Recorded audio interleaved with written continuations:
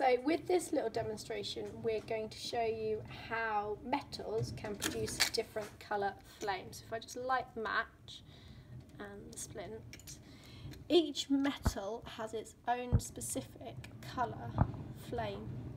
These link very nicely into fireworks, and you've got all those pretty colours that fireworks explode into. This is where they get their colours from.